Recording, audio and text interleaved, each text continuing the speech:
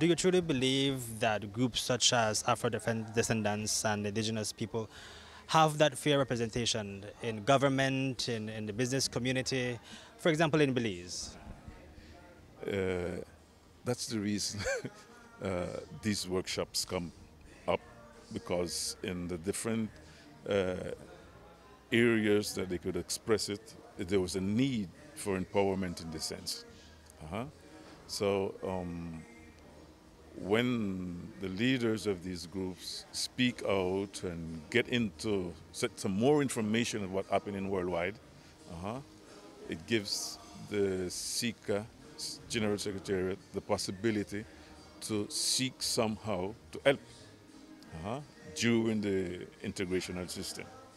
So the groups that are interested in the integrational system in the Central America, those are who has been taking advantage of this process.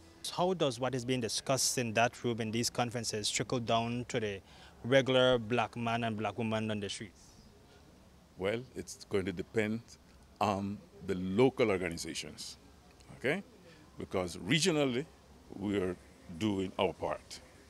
And the documentation that will be held after this process will be sent back to the local groups and a document that they could use to get empowerment.